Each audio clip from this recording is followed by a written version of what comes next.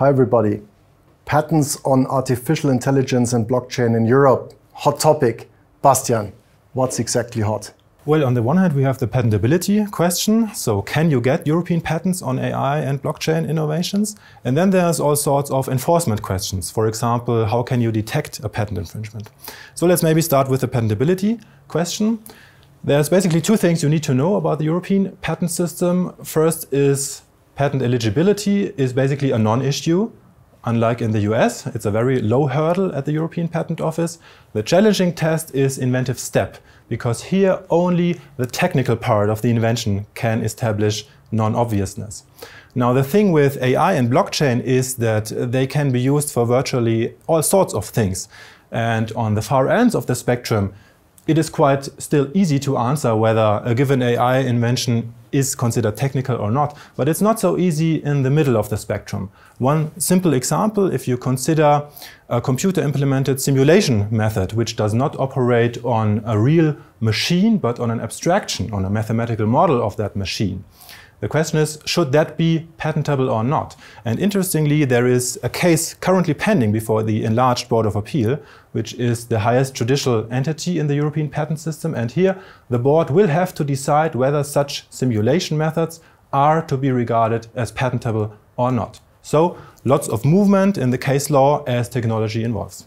Another important issue on the enforcement side is, as you just said, detectability of infringement.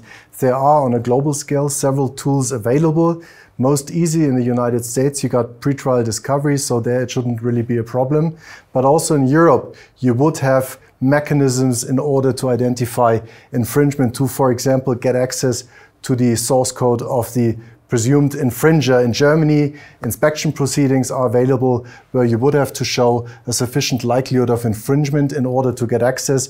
But also in Italy, descrizione, or in France, Saisie-contrefaçon, or in the UK, initial disclosure, you would have mechanisms available to deal with that issue.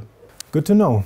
Another issue that comes up in our patent litigation cases frequently is the cross-border aspect. So if we consider a blockchain patent, now blockchain is inherently a distributed system which might involve possibly hundreds or thousands of computers scattered around the world. So what actually happens if part of the patented invention is carried out abroad?